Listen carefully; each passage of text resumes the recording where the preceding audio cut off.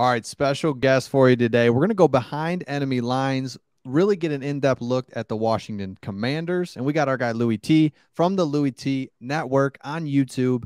And Craig and I are going to kind of go back and forth, pepper him with some questions because we got some questions about these Washington Commanders.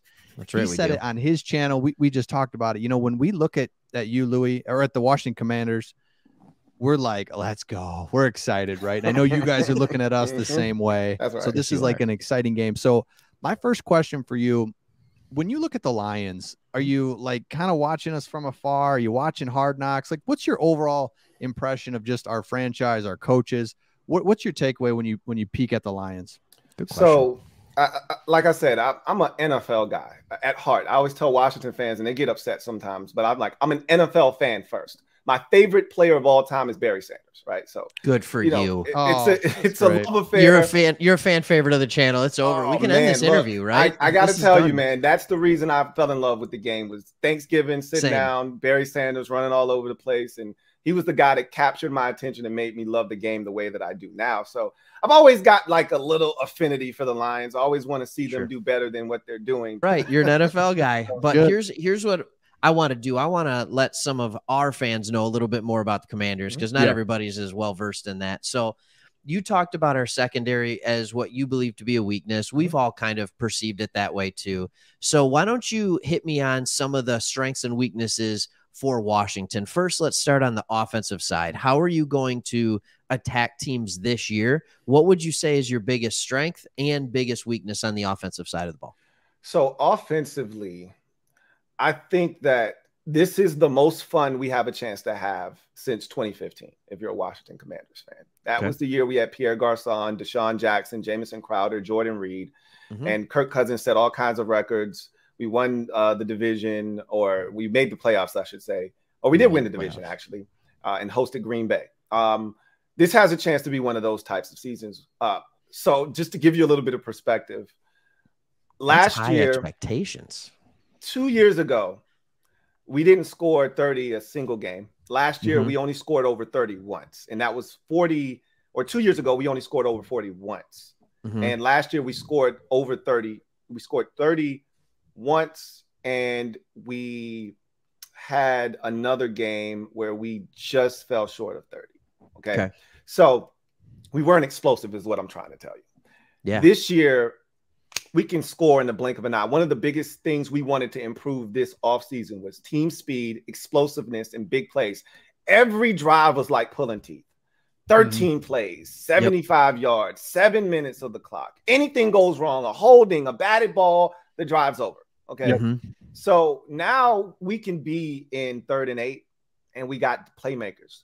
We were down to Carolina by 8 with 11 minutes to go in the ball game. And we're in a big 3rd down. Carson Wentz finds tight end Logan Thomas, extends the drive. Next play, Terry McLaurin, 49-yard touchdown. Boom, we're back in the game.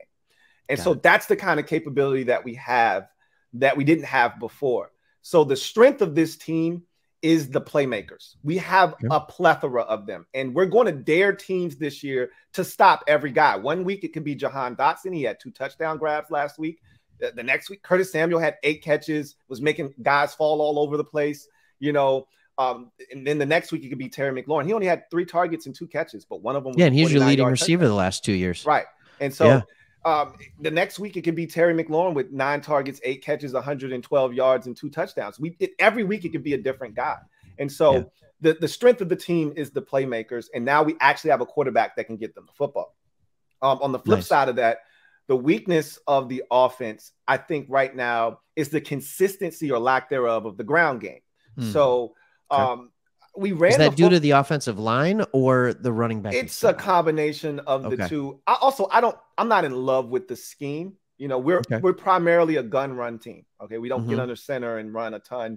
A lot of our runs come from shotgun, and so I think there are times where I hate running to the short side of the field. They love it because you have the numbers, you know, quote unquote. But I hate running to the short side of the field. A lot of times it seems like we get beat to the point of attack on the short side of the field, and all of a sudden it's a 2-3 yard loss.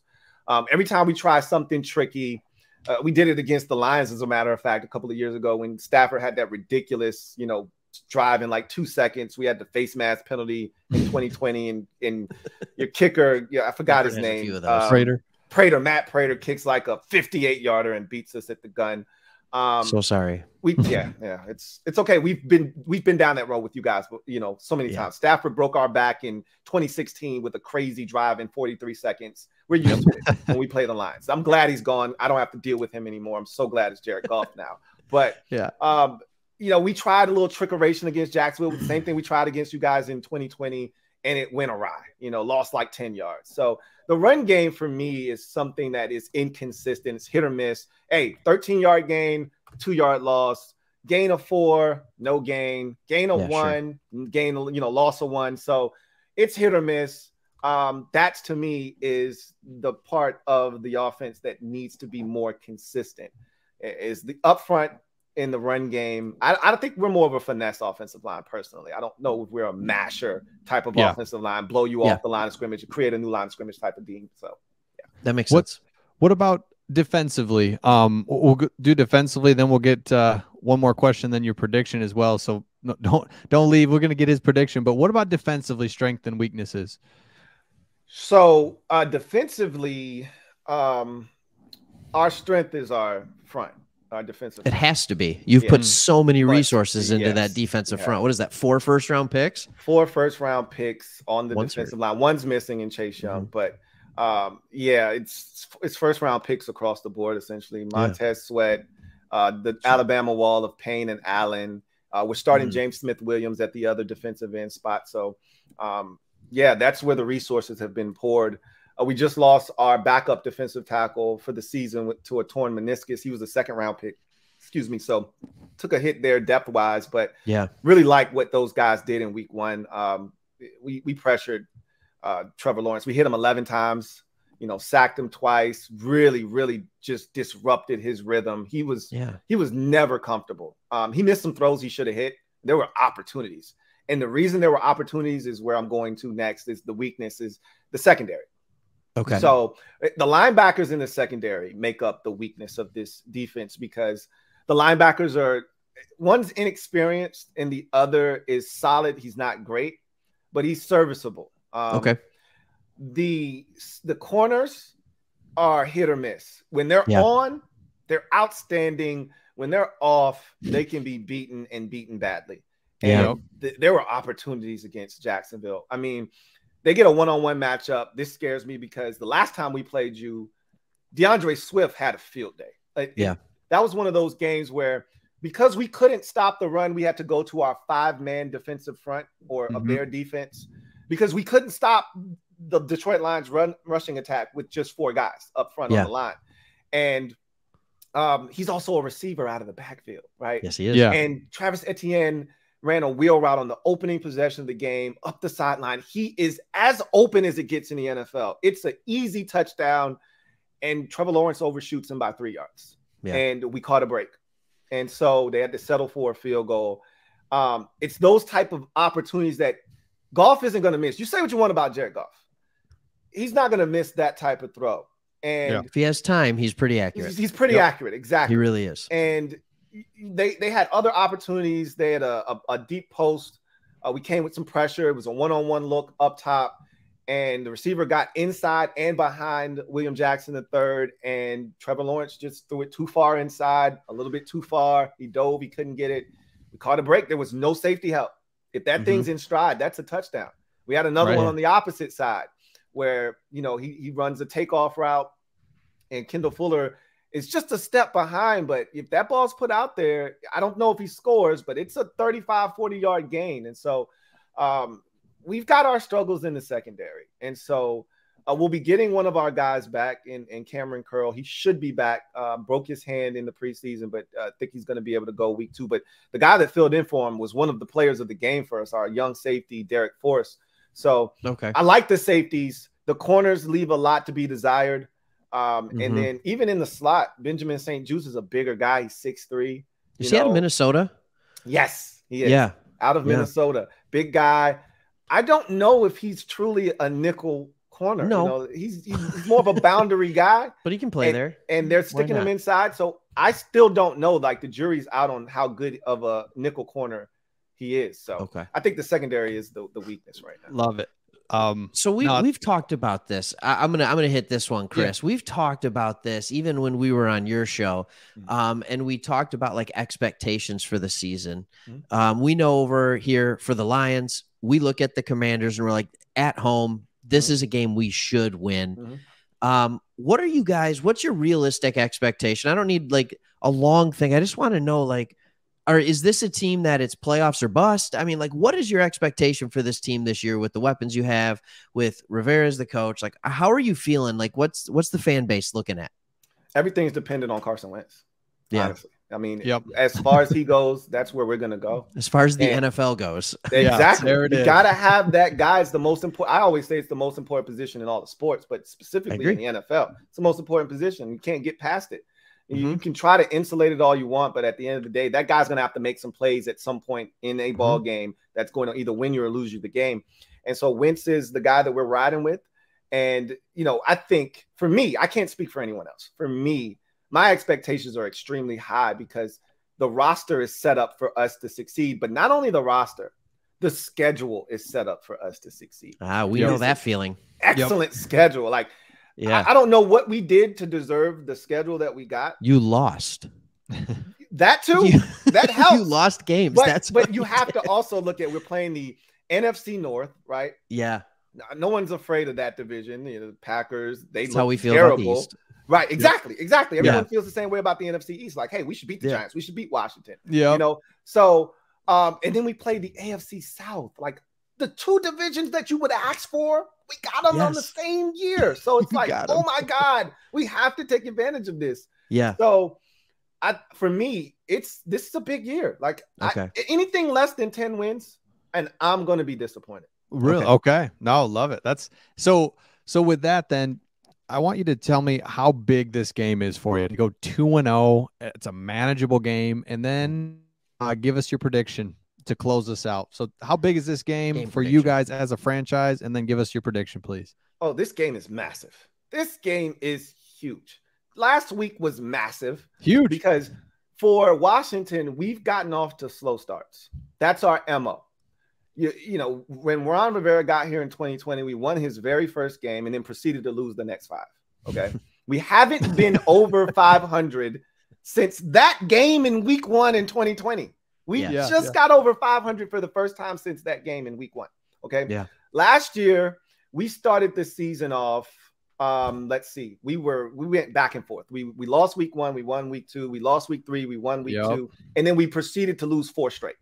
Okay, we were 2-6. We looked like we were dead in the water.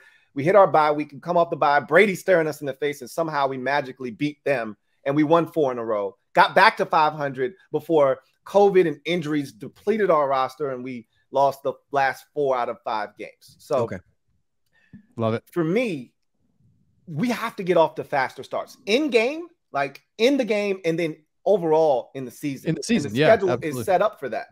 With Jacksonville and Detroit, the teams with the number 1 and 2 picks overall in the draft this season ago. So week 1 and 2. This is a big game. This is you gotta get it. Yeah, it's the game that you have to win, right? You have to have it if you're watching. And for us, this is the game we have to prove that, like, nope, we're making progress. This is the progress. So give us the prediction. What are you gonna do? Who's coming out with the W? Remember, you're in Ford Field. Just remember that. Yes, I was impressed with the environment against the Eagles. Yeah. And I saw some things that do trouble me, specifically DeAndre Swift. He worries me.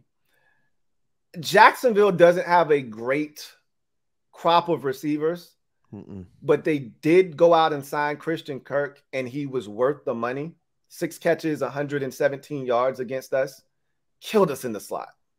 Okay. And so look out for St. Brown in the slot. Amon-Ra St. Brown, that's where I was going to go. It is the guy that I'm circling and saying, hey, anybody but him. Okay. Anybody but him. If it's Josh Reynolds, anybody but him, knock yourself out. Sure. But it can't be him. And so I look at this game and I say, if we can protect up front, if we can neutralize their rush, they cannot cover our skill guys. They just can't. No. We got too many. But fortunately, I agree with you. If we can't protect and Wentz gets fidgety back there, it could get ugly. So I think the key is up front, have to protect. And And if we do that, I see us putting up points, man. And if the Eagles can score 38, I'm like, why can't we score 34? So I got us scoring 34. I got this game being the 34-26. Washington gets the victory over the Detroit Love Lions. it, man. No, that's you gotta pick your team. Good for you, dude. Absolutely. And you guys, you guys are good. This is great. And I love this because you said it before. You just get so locked in on your team.